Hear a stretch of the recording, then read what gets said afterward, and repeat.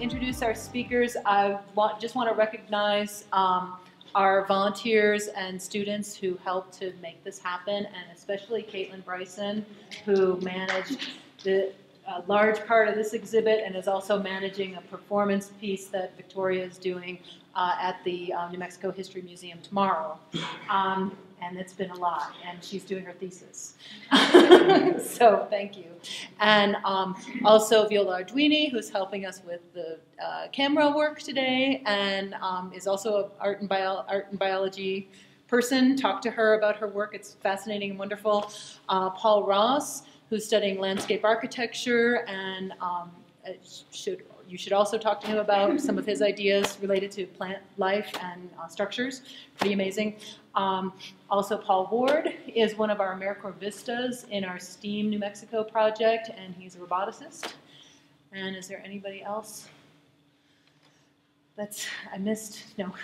So thank you all for your help in making this happen. So our first presenter is Anna MacArthur.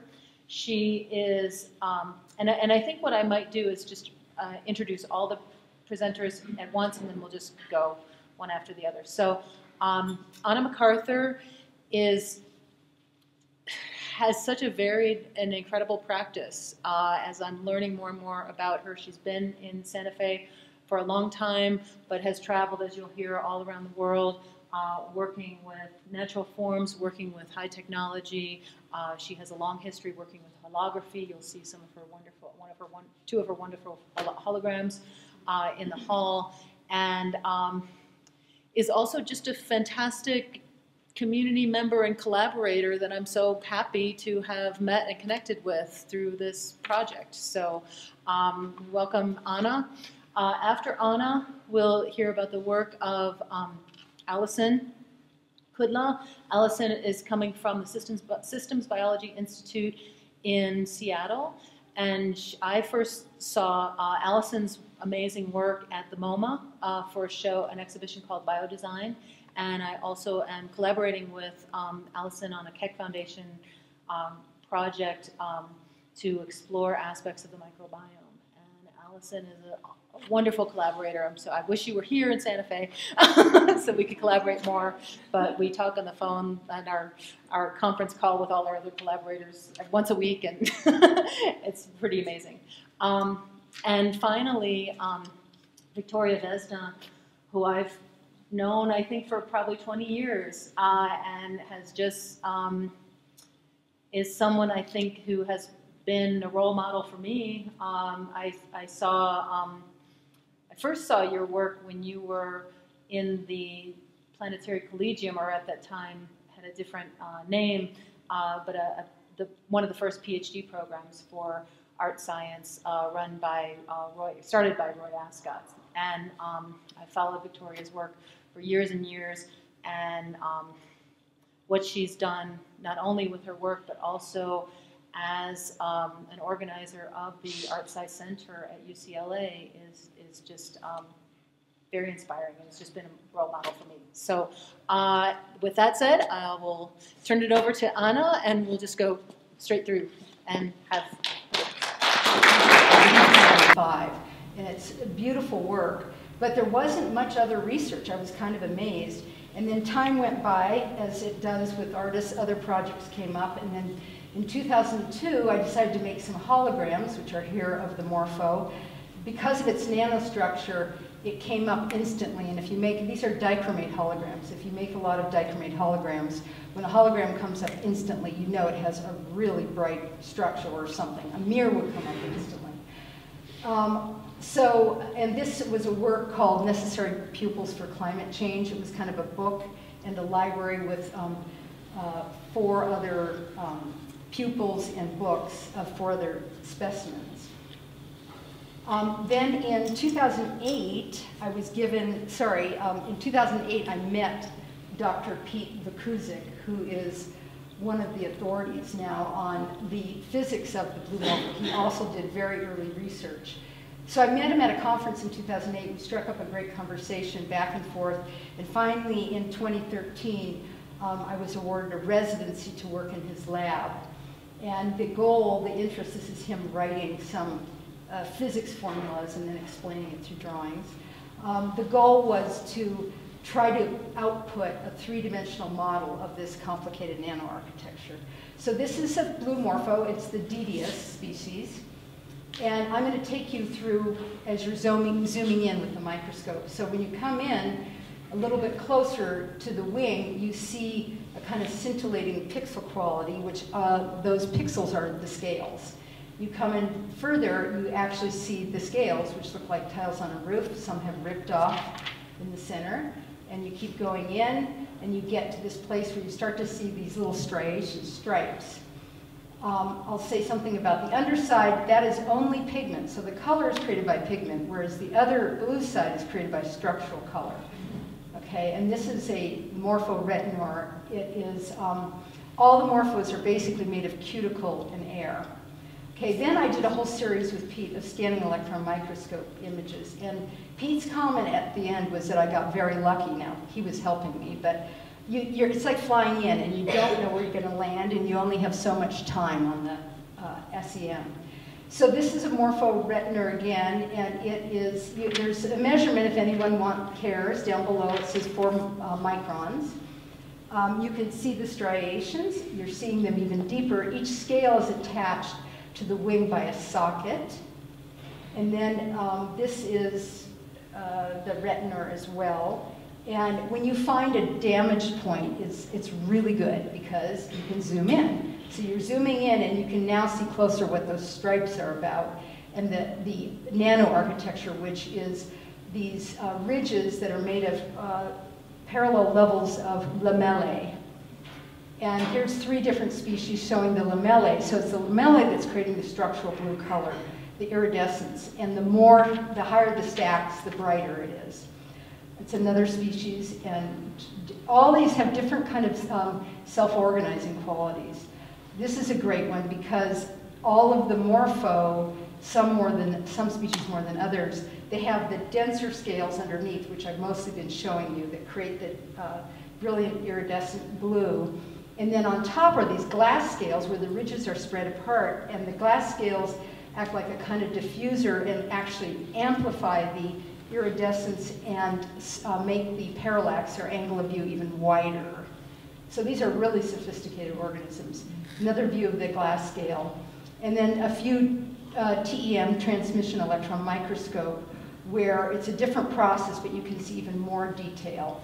This shows the thicker main scale and then the glass scale with the lamellae separated up above. So then I started the tedious process of 3D rendering. And it was really tedious, but it's the best way to learn about an organism because the X and the Y axis were terribly difficult. I worked with one SEM image. But when I got to the Z, that's what was hard because the structure is so complex with those arches, which are called trabeculae, are kind of alternating. So I made 4 of these and then 4 models and then printed them with laser sintering. And I was in awe when I saw the models.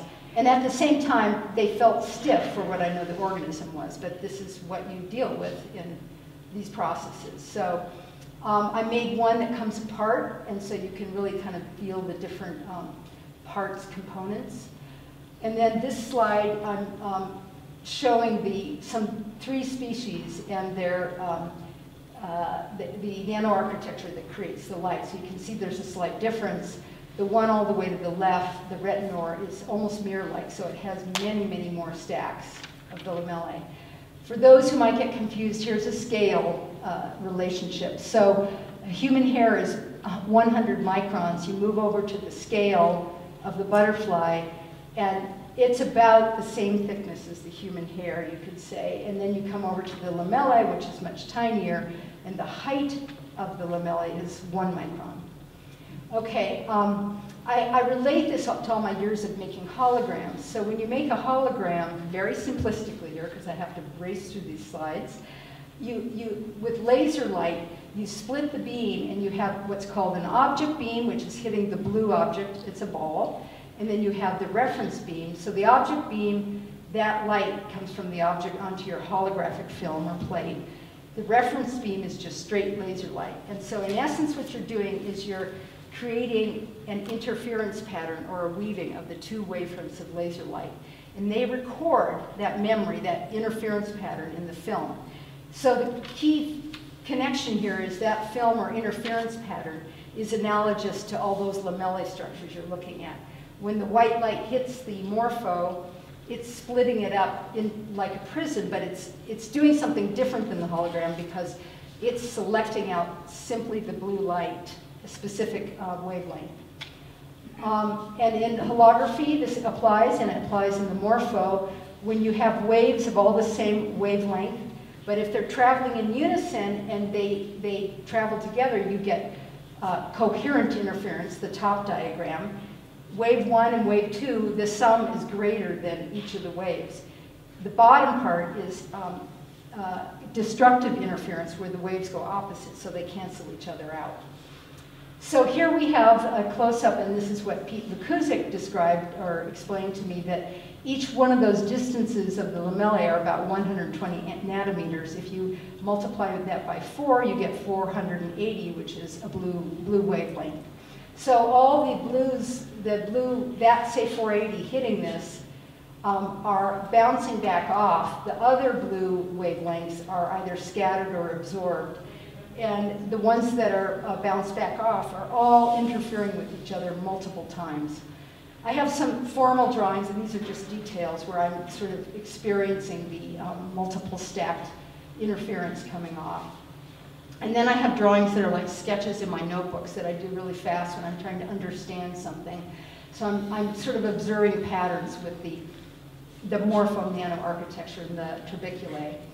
And then I also learned from one of the biologists about how the imaginal cells, when the butterfly is in the pupa phase, it dissolves itself, the caterpillar dissolves itself entirely, except for these imaginal cells, which have the blueprint or the code to then build the butterfly. So one biologist explained how a certain imaginal cell is the beginning, and as it grows becomes the scale. And this is me walking through the process and how she described that. I'm fascinated by this partially because of the function and also how we can learn from these phenomenal organisms and mimic them for interesting uses that also have inherent ecological properties. So these were two questions that I was always asking myself, and in a sense, you know, does the intense blue light have a relationship to energy generation? And can one use the nano architecture as a set of metaphorical examples for new forms of energy generation? So those thoughts I keep in mind as I've done this work. To answer those, you have to look at the biome, the rainforest. So the rainforest, sorry, go back. The Amazon is on the equator, so it's very wet and very moist, a lot of moisture. Ideal for growing, huge, incredible amount of photosynthesis because it's 360 days out of the year. You have this condition where everything can grow like crazy. And so, again, embedded in this project is I feel that the morpho is kind of a emblematic species for, you know, bringing attention to the Amazon and its preservation for the reasons of its incredible biodiversity, even if I think all regions need to be conserved. So one thing that comes to mind that I learned about the function is it's really used for signaling, for mating. So the morphos spend a lot of time on the floor of the rainforest with their wings folded up, but when they're ready to mate, they fly throughout the forest and above tree tops and rivers. And they are also long-distance communicators because pilots have seen them from about this distance over on the left in a small plane. They have seen flocks of morphos flying. I think the other thing to mention is that it is, you know, all butterflies are critical as pollinators, and they're indicator species, noting if there's anything falling out of kilter with that habitat, pollution or whatever, they are some of the first to go. So these models are me playing with sort of interested in concrete bioremediation solutions that we can learn from the morpho and use some of those physics possibilities as either poetic engagement or biomimetic solutions. Oops, sorry. Blue is another key component going on in this work. I actually did an academic paper on blue, and interestingly, blue is a rare species in nature. The vertebrates and many plants, it's not as common to find blue. And then early man, Neolithic and Paleolithic man, there's a theory that maybe the eyes weren't developed to see blue because they didn't really use it. Let's see here. Let's see, throughout history, through art, with blue and the morpho, which is that they both activate thoughts of the sky, the infinite, travel, faraway lands, tranquility, dreams, and assist in meditation. And all of these things, I feel, come up to us when we interact with non-human organisms. I think these thoughts are very critical. In studies of the rainforest, studies show that short wavelengths, blue, made it through the first 20 meters of the canopy, and as much as 80% of this light is eliminated, with only 4% of this blue radiation making it to the forest floor. Thus, the butterfly is a powerful blue communicator, versatile both within the shadowy understory of the rainforest or out in the open sunlight. Then I start making this series of work. This was 2015, an installation called Iridis. And I decided to grow the nanoarchitecture in sugar. So the suspended portion is all made out of sugar crystals that are growing. And the choice of sugar is just thinking of it as the energy source for the butterfly. The idea here is to allow the viewer to be embodied by the blue and the nanoarchitecture. And this took about 5 different sources of blue light plus blue pigment to create. Next is this whole other chapter, which is going back into the field work, because as much as the work in the labs is fascinating and interesting, my belief is we need to be around these living organisms. And so I came to know a wonderful behavioral biologist, Ron Rutowski. He's also an expert in butterfly coloration, and he's in Tempe, Arizona. And he suggested, because it was too much of a problem to go back to the tropics, that I work with the pipevine swallowtail, which is a butterfly that he's a specialist in. So I'm going to do this fairly quickly because I'm running out of time.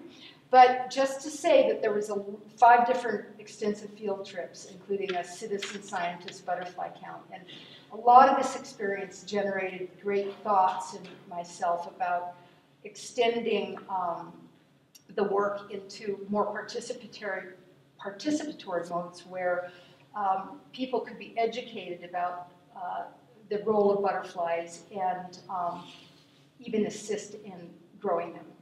So this species, the pipevine, as well uses the iridescence for mating. And interestingly, I realized that once the morpho was from a moist climate and the pipevine is from a dry climate. I had thoughts about the vision of butterflies versus human, and then looked at a lot of Ron's research about the role of the nanoarchitecture in creating color versus pigment. And then there were lots of thoughts about the whole interaction, the entanglement between myself and the animal, the butterfly, and myself and the scientist and the butterfly.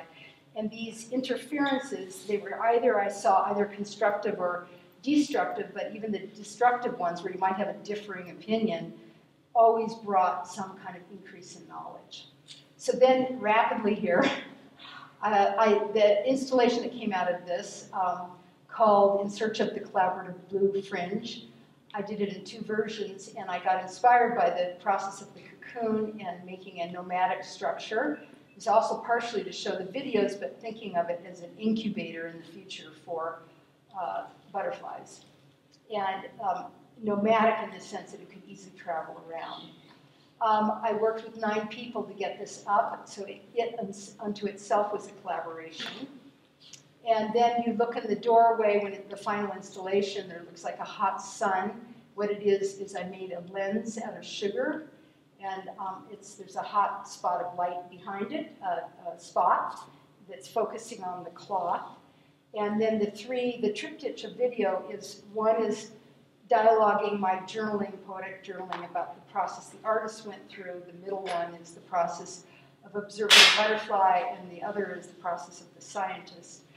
And all of us really survive because of sugars, so I'm kind of playing with these ideas. This is a second version installed in Berlin in a place called the Heiss House, which means hot house. And in fact, it looked to me like a conservatory. There's all these great buildings in Berlin, and it had a very post-apocalyptic look, which fit with the context and the subject matter in ways of my work. And I collected all this blue trash around Berlin and then grew sugar crystals around it, so they were dangling on spindles below the sugar architecture. Last thing to state is that I am now in a fellowship, honored to be working with Dr. Marcus Buehler at MIT, who's a materials scientist and is a specialist in spider silk. And the first part of the fellowship was in June. I took a course with him, which was just amazing and filled with material. And now I'm working with two teams of his PhDs, and we're still deciding what exactly we're going to do. But this is an example of the work he's done. You know, he's a world authority on spider silk and what's so unique about it. And this whole process is called multi-scale modeling. So these new new materials are coming up, inspired and sometimes actually built by biological sources. So this is the spider silk, and there's one hierarchy of sophistication at DNA level, and then you go up to the proteins and on up through the scales, nano to the visual level. And each of those scales, there's a different level of organization. And when they're all combined, this is what makes these biological materials so unique and flexible and ecologically sound. And this is what possibly we might work on, is doing some 3D printing from cocoon silk. And I'll just end with saying that, you know, I'm very inspired to continue to use structural color as an agent of bringing on ecological solutions. And this wonderful quote by Vladimir Nabokov: "Do what only a true artist can do, pounce upon the forgotten butterfly of revelation." Thank you.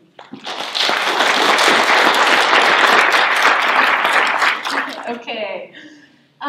So what I was saying was that when I was getting my BFA, I focused on art and technology studies, and was mostly working with digital art and sensors and interactive wallpaper and tables that would respond when you got near them and work like that. And after that, I found out about a newly started program called DX Arts at the University of Washington. It was the first of its kind practice-based PhD in the US in art. So I jumped on it at 24 years old and assumed I would be doing digital art, but didn't know for sure. Had an idea I would be expanding on what I had done at SAIC, but actually ended up changing paths once I got there and realized that I was at a research organization, much different than an art institute. So I had the ability to communicate with scientists and researchers and really explore beyond simply computer science and art, which was a lot of my I guess you could say, colleagues and peers who are doing. So I decided to go forward working on biology and art. So yeah, digital art is computer art, right? So anyway, I really wanted to look at the operating system for my work to not be a Macintosh OS, but rather the whole universe. And that concept actually came from Sean Brooksy. Oh, right, I forgot about it. Sorry, guys. And so, yeah, and he was my committee chair, and I kind of took that concept and ran with it. He was doing work with physical systems, and I differentiated myself by focusing a little bit more on biological systems. So I asked myself questions like, what algorithms are running on biological systems. And I kind of tried to look at biological systems through a similar lens that my peers were looking at computer programs. So I came up with a list of behavioral aesthetics, and here's just 3 of them that I focused on to create a few works. One being circadian rhythms, also differentiation, and that within there, plasticity and senescence, and also entropy and totopotency. So this is a slide of a video that I made, actually a time-lapse video. Oops, sorry. And it's of the oxalis plant, which is a phototropic plant. And that means that when it's not photosynthesizing, its leaves are closed, and when it is, they're open. And I assumed this happens in response to light, but when I discovered, when I was doing this time-lapse video, I had a little glitch. It was in darkness that these leaves lifted, and I thought, wow, that's a way better story. I'm going to make an artwork that puts the power of the sun rising in the control of the plant. So I went over to the robotics shop.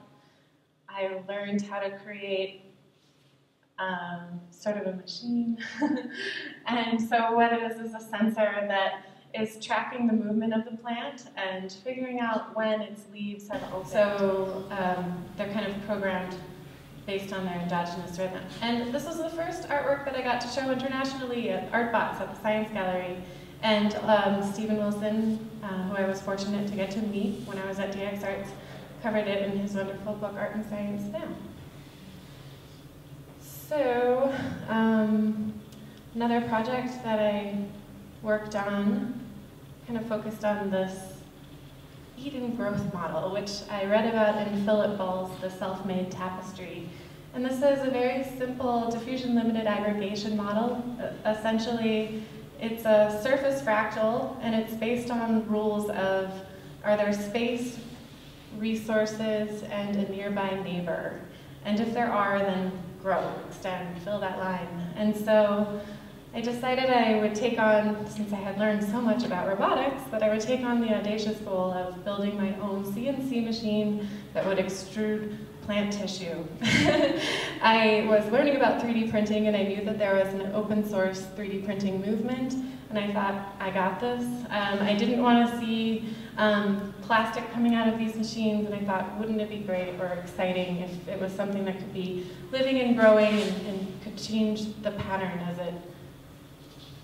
it grew. So what you're looking at is a close-up of some of the lines that this machine drew, and a first couple of days of growth. So I selected rapid cycling brassica. They will sprout in 3 days, and their full life cycle is 28 days. And so it doesn't take very long from a performance standpoint to present publicly this work and to get to see growth. So I timed it out so that, and that's what this little graph shows, that on day 1, it's about this high, and day 7, it's this high, and so the center growth ends up being the tallest growth, and then slowly over time it fills out a bit like a city. Oh, and I don't know if I mentioned that the Eden growth model has been witnessed in both urban sprawl and bacterial growth. So anyway, multi-scale, simple ruled surface fractal. Yeah, so then this is what it looks like after it's grown for a while. It looks super wild, and you kind of lose some of the lines. But it also depends on which seeds are used. I think it looks pretty cool when it gets like that. And as you can see from far away, it's made of aluminum, glass, and I specifically chose to enclose it in glass so that it had that protective element to it, and also that kind of looking in element. Sorry, I'm not using the best words to describe it, but kind of like a cabinet in a way.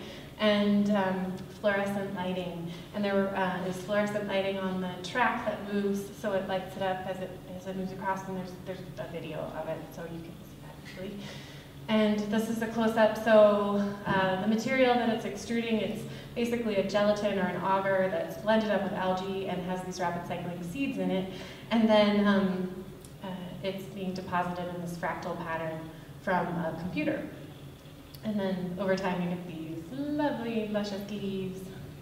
So this work was first presented for a really cool festival in New Orleans to kind of revitalize the area after Katrina. So the American Institute of Architects opened up courtyards and had artists put futuristic works in the courtyards to kind of bring life to the space and bring people down. Sorry about this. Bring people down to the French Quarter. I also showed it at Bumbershoot, which is a Seattle music festival, and they also had art at the time that I showed this. It's gotten a Vita Art and Artificial Life Award. Showed at Compellitzic in Ljubljana. Got Ars Electronica honorary mention in Hybrid Arts.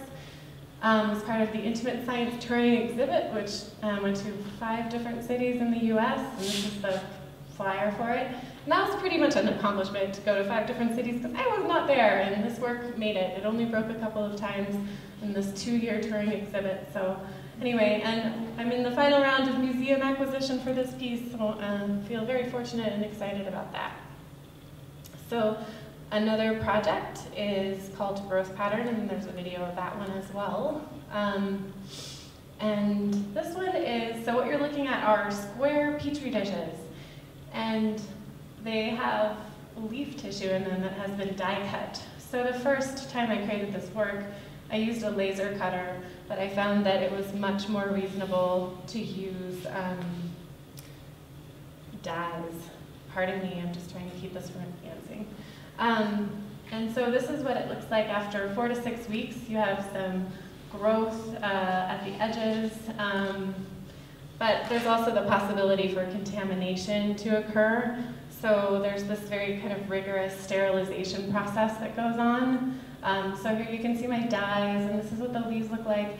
The pattern is bilaterally symmetrical. It's based off of an arabesque pattern, and so these patterns are typically bilaterally symmetrical, and then they rotate radially, much like if you were looking at the architecture of the plant from an aerial perspective. And so I chose to kind of try to keep that methodology when I was cutting the leaf tissue. So again, the sterilization process, which you can learn more about in that video, can be underdone or overdone. And it's hard to know exactly what's happened, because at first you don't see the changes. Every leaf looks green and great.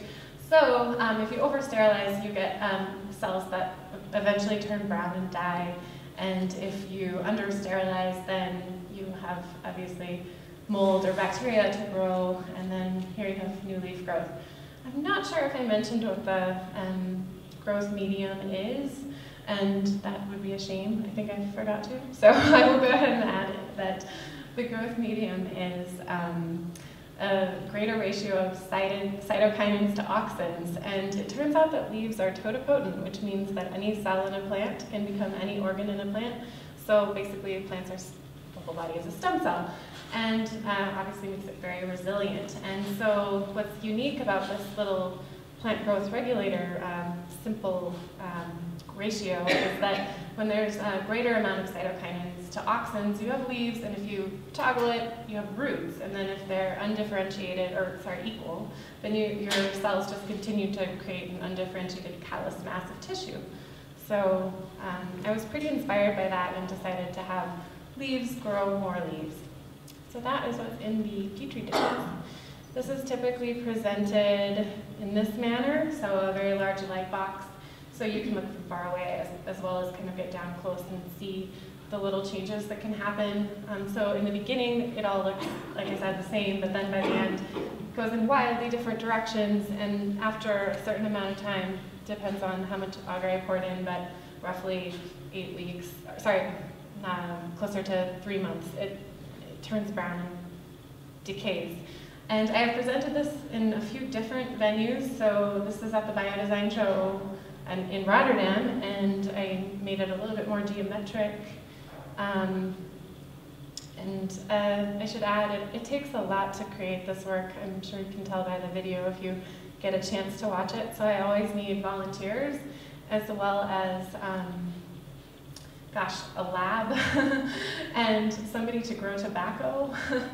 So it's a difficult piece to produce, and what's great about it is that it causes results in art institutions building relationships with biolabs and greenhouses. So anyway, it's a tricky one to do, but fun. And so it has been in the biodesign book, got into the New York Times, various catalogs and shows, mostly in Europe. This most recent one was in San Francisco. And I've made digital prints of it, just because it's the best way to preserve it. And people want to have the work without having to have something die, so that's one of the reasons I created these. I also got pretty into these baby seeds that I had mentioned earlier, and was asked to make a project for a wall that had a really cool skylight. And it might be because I live in Seattle or something, but I really love it when the sun comes out, and I just kept staring up at the skylight and decided that I would make a work of art that would be about plants reaching towards light. So that's this one. And then the same seeds I used again, but in this time they are in a dark room, and it's kind of shrouded, and you walk in, and it's sort of this like kind of small intimate moment where you see this kind of swirling nebula of these glistening dots, and you can't really quite tell what they are. Ooh. And when you get in close, you see that they are seeds that are beginning to sprout. And it was inspired by this quote by Carl Sagan, and I call it state of becoming because they are, again, in different phases to each other in their stages of growth. So the Internet Project is the project that I'm working on with Andrea, and also Paul Weiss, Ruth West, Beth Cartier, and Nicola Casas. We all met at the National Academy's Keck Futures Initiative conference, and we were put in a room for, I don't know, 4 days to come up with a way to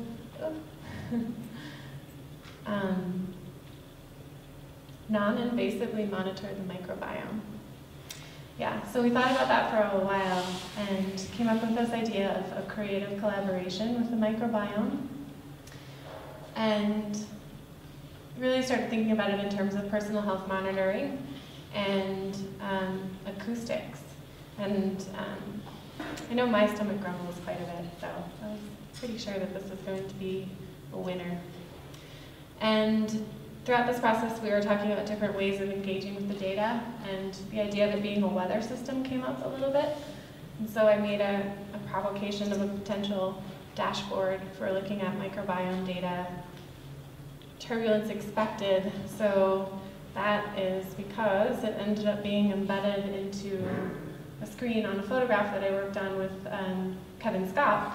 And here, we called this work The Hacker. And here we see a person who cares about his health enough to have these quantified self devices, but you know, he messes up every once in a while, ate a little bit too much Chinese food, maybe had some vodka when he shouldn't have, I don't know. Anyway, his stomach is in turbulence, and he's getting test tubes that are in his fridge. And then, of course, this cat is here to remind us of the fact that we really share our microbiome with the whole environment. And yeah, I work at the Institute for Systems Biology. You can visit our website at systemsbiology.org. It is a nonprofit scientific research organization that's located in South Lake Union in Seattle. And it was co-founded by Leroy Hood, who's the most well known for getting the National Medal of Science in 2011. And also he came up with some really important technologies like the automated DNA sequencer, which really brought data to biology. So the whole ethos at ISB is to integrate biology with technology and computation. And I am working in their communications department. So I am basically their in-house artist, graphic designer, and web designer. So that means that I get to work with scientists on fun projects like journal covers and figuring out ways to create icons to talk about the cool molecular signatures that they came up with when they stratified gastric cancer, for example. And this is, so you might have seen Circo's plots before. They're correlation, pardon me, so they're correlation networks. And this is based on data from the Pioneer 100 study where they, the group at ISB that worked on this, Lee Hood and Nathan Price being the PIs, took data from 100 individuals over the course of a year, roughly, and data of all types. So blood data, DNA, microbiome data, lifestyle data like a Fitbit, and then used that to find correlations. And you know, with 100 people, obviously it's not a robust study, but it's getting started towards this idea of personalized medicine, which is the future of what the vision of the Institute is. And so when they got the article in and they asked me to work on the cover, they were asking me to, you know, kind of improve this correlations diagram. And I did that, and everybody was happy, but the editors wanted to see it in 3D, so that's how we got this extruded effect. So it was cool to learn that this process is one where I'm working with the scientists to make them happy, and then also working with editors as well. But yeah, I'm happy with the results, and I still like looking at it. And so this one, the other thing that I do in my capacity as the Associate Director of Communications is I host, organize and curate and host an event every year on this topic of consilience, and then the topic itself changes, but consilience is the broad idea. Oops.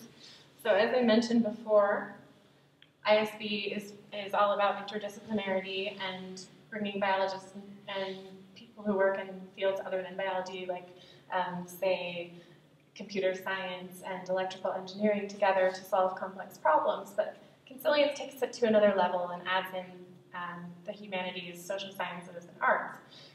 It's difficult to change an organization in that capacity, so having events to just raise awareness and bring in speakers who are already doing work that's on this horizon is what I've been doing to kind of push this initiative along. So we just launched the website for the May event at systemsbiology.org/consilience. And it's going to be on the topic of exploring plasticity, and we have Dr. Mike Merzenik and Chris Young speaking. So I would really love to see consilience become an opportunity for new knowledge to be created as opposed to just about cultivation or raising awareness. So I've got one specific grant in the hopper, hoping that gets funded so that the project can become more. In the meantime, it really consists of having events and as well as interns and visiting artists and discussion groups and things like that. So this is how you can follow me on social. I do not post very often, so I try to make it quality. So follow me.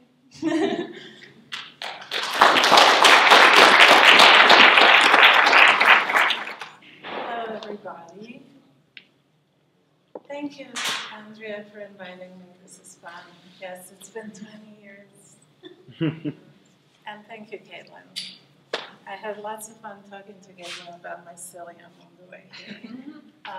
Amazing stuff. So I'm going to run through a few things tomorrow. I have a talk that's longer. Basically what I want to talk about is how the few things that really engage my work and what I've been interested in developing over the last 30 years. Getting the audience to participate, the audience to be the performer, slowing down time, and then collaborations and teaching. It's hard to hear me? How about now? Okay. So you read that, so I don't have to repeat it. These are two books that kind of lay the foundation of what I've been doing, and I'm developing a third one now. Database Aesthetic was in 1999, and Context Provider in 2003, which I co-edited with Christiane Paul and Margot Lovejoy. And so it's really beautiful that we're both obsessed with Blue Morph. So I will show you another angle that I took I was collaborating and have been with James Jędrzejewski, who's a nanoscientist. He worked at IBM for 20 years in a lab that developed actually the scanning tunneling microscope. They got a Nobel Prize for it. Came to UCLA, and the first piece we did, you see on the right, is a zero wave function where you manipulate buckyballs with your shadow, and the buckyballs are huge or small. That on top is the world's smallest abacus that's made with molecules. And he did some research that was really amazing on using the scanning tunneling microscope on top of yeast cells and figured out that there's sound vibrations. So accelerating the sound so that it's audible to the human. So if you think about non-invasive medical technologies in the future, where it's about sound and vibration, it's pretty amazing. Anyway, so scientists got excited about this, and New Age people, and all kinds of people were calling him, and he got a call from a woman asking him, did you ever measure the metamorphosis of a chrysalis into a butterfly? No, actually. Would you do this? He said, yeah, whatever. She sent him a bunch of chrysalises. They started flying in the, they kind of emerged eventually, of course. And he approached me and said, let's do something. And I said, why? Because I'm an artist and I work with butterflies, right?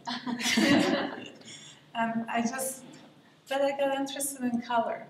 So we looked at color, and we actually did images and imaging. Similar, and that's all amazing. It didn't quite click for me. So then we tried to do the sound of metamorphosis, but it was very, very difficult. Tried many different ways, and then finally came up with this technique where you put a nano mirror on the chrysalis and shoot lasers on it and measure the vibration. What we also found is in the MRIs is that the chrysalis has 8 hearts that are constantly pumping. And we saw these amazing bursts. So metamorphosis is not gradual, it's constant bursts. Similar imagery that we did. Really high res. And this is what caught my eye.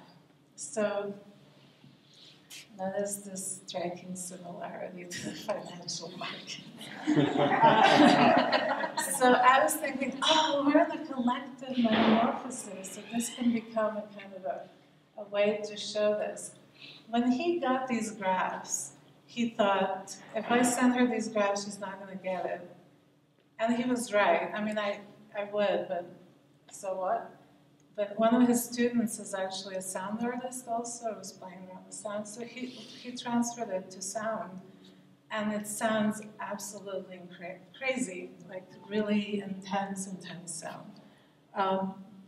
So this is how it ended up looking. I would love to play it, but I don't think we have time, so maybe tomorrow you can look it up on the website. Butterfly race. But this was probably the most spectacular one. It was at the St. John's Cathedral in Poland.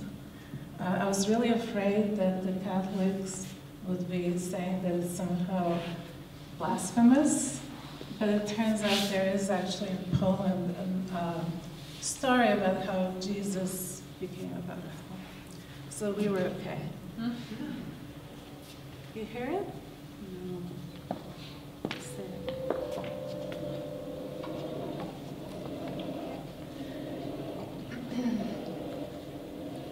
So you're sitting on an interactive seat with a chrysalis that's about 14 feet high, and the audience took turns to experience the sounds of metamorphosis.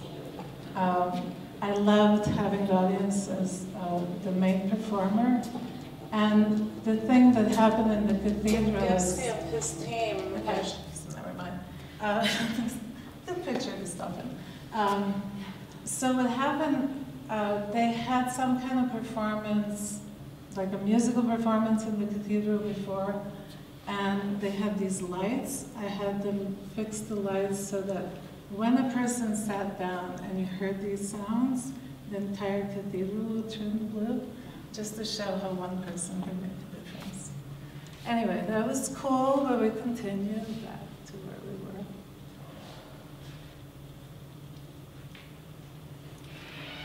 Sorry, just 1 second.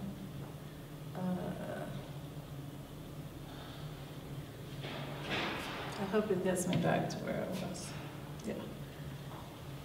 And that was in Dublin, in the same place they mentioned. What I'm going to do tomorrow, and then I'll have a show in LA, is a project that I've been working on for 10 years now with Siddharth Ramakrishnan, who's a neuroscientist, and who I asked, if you wanted to do anything that had nothing to do with funding, what would that be? And he said the Hox gene. So what's the Hox gene? It's the gene that determines how each one of us looks, but also from a snail to an elephant, like all creatures. Why do they have 4 legs? Why do we have two eyes, etc. For a long time, I couldn't figure out how to develop this project, but my daughter lives in China, so long story short, I created a zodiac that's based on a Chinese zodiac, and it's a dinner where animals, well, you sit with the sign that you're designated with, and you're given recommendations. You're either offering yourself, so if you're an ox, you offer beef. If you're a rooster, you offer chicken. Others, if they eat it, they ingest it, and so on. So these genes actually regulate how these embryos are segmented. And it's pretty amazing how similar we are in the beginning. But what was cool is that we figured out that half of them are actually lab animals and half are mythical. So it's still yin and yang. And we used the I Ching, and here we are in Seattle actually, funnily enough, at the Museum of Natural History in Tacoma. This was so much fun because the director of the museum actually loved the project, so you can see all the animals from his collection and embryos, which was kind of not appetizing. Another long-term collaboration is with evolutionary biology's Charles Taylor, who approached me about an NSF-funded project actually on a mapping acoustic network of birds and looking at the language of birds beyond looking at mating or territorial, but what are they actually saying to each other, which of course we don't know, but to kind of look at the patterns. And after 5 years, we developed something. Let's see if it's this one.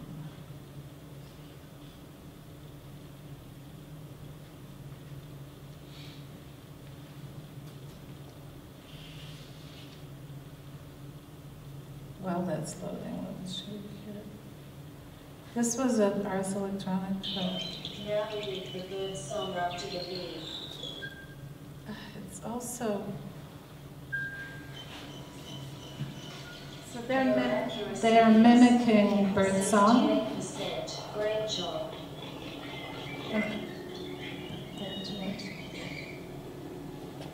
Listen closely to this bird song.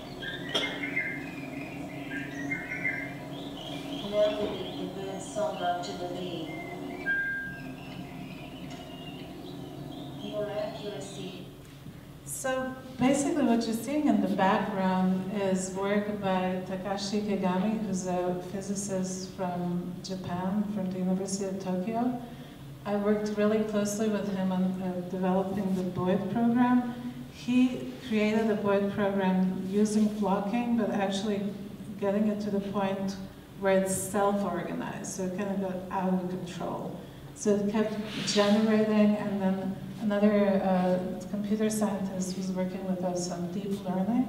What you're saying is two people trying to imitate birds. First of all, getting confronted with how difficult it is and how complex birdsong is, but then working on either competitive or collaborative learning the birdsong. And this project continues, and it's really changed my way of listening. And then a 3-year project with Mark Cohen. This is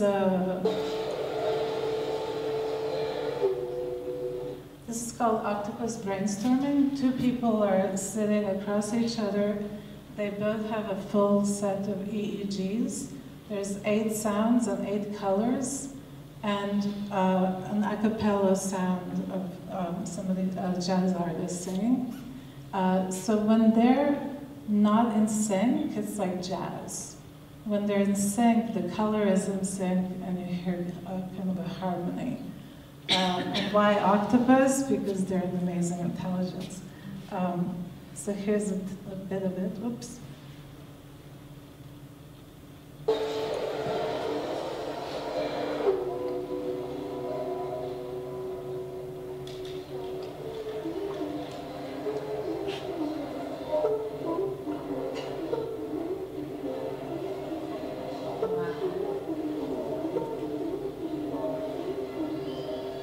So you're seeing live brainwaves and the octopus in the back. The table also changes and the room color changes. And now I'm working on having the audience actually influence how they're interacting.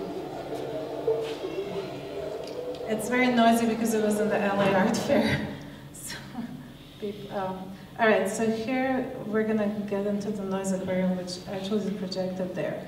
And because it's projected there, I'm actually going to go straight into telling you what's really cool about this project. And that's what the biologists did, not what I did. So these planktons are all 3D scanned. They're 1 millimeter to 3 millimeter, and they're 3D scanned. How did I get the web to show up? I see it on my screen, but not there. Yeah, move it over. There we go. I got it. Okay. It's hard to do this without.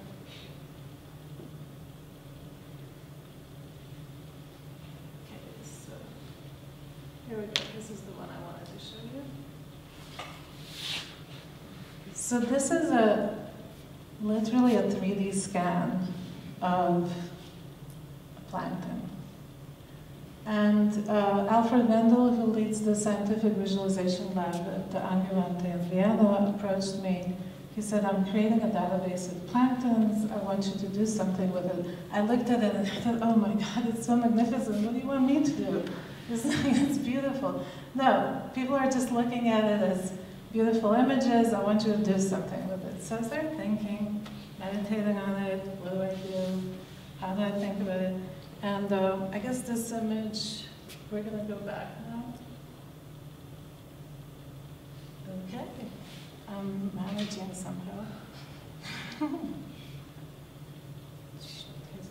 I work with 2 screens, so I can do this. So you see the scale, right? This plankton, that's 1 millimeter scale. I wanted to blow it up as large as a whale or a dolphin, because we know what happens to whales and dolphins when noise pollution happens, and noise pollution is really, really bad. And I've been very interested in it for a while. So my question was coming from left angle. What happens to the microbiome of the ocean with the noise pollution? And there's no research apparently on this, because there's no methodology for complexity and biodiversity. In other words, you can take a large animal or whale and clip it and follow it, but you can't do that with many multiple creatures that are that size and that flock. So I started collecting sounds of sonar, explosions, oil drillings, etc., recording it, and then worked with the biologist, the animator, and sound recording. And that's what we'll see in the back. But do I have a few more minutes? You did 5. 5 minutes exactly. So I wanted to then talk about the Art Science Center because that's my baby. It's 12 years now. And it's amazing what happens on a campus when you just persistently push people to cross from north to south, north to south. Keeps me in shape, and I get people going. But we do symposia regularly, and always look for collaborators, and actually Art Biocultura is part of it. And the most recent symposium and exhibition that was in a gallery, LA gallery outside of academia, was on synesthesia, and it was pretty amazing actually because we had scientists who study synesthesia very deeply, and then all artists are synesthetes. How actually synesthesia, what is that? So, you know, we're really kind of limited in our consciousness in a way. And then in the summer, I organized a feminist climate change exhibition with our alumni, because now we have so many years of students and people who came through as an alumni. And every summer, we do the Sire Nano Lab. It's 10 years now. We actually have alumni of that. And some of them are in SpaceX, some of them are all over the place, coming over, giving us lectures. It's amazing, right? So it's like JD said, it started with, what are you doing? Why are you doing this? And now it's great, 30 lasers. All right, so here's where you can get more info, and we can turn the piece.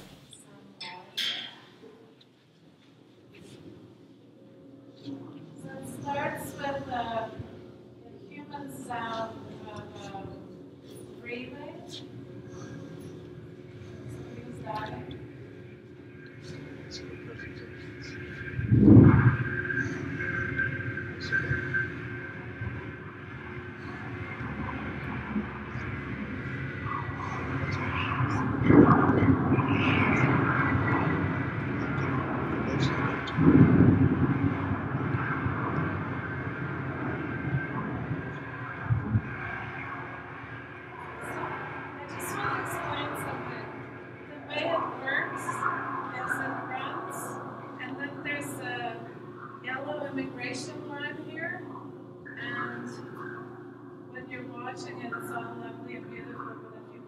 The immigration line, that's what happens. So we're destroying it. We're destroying the environment.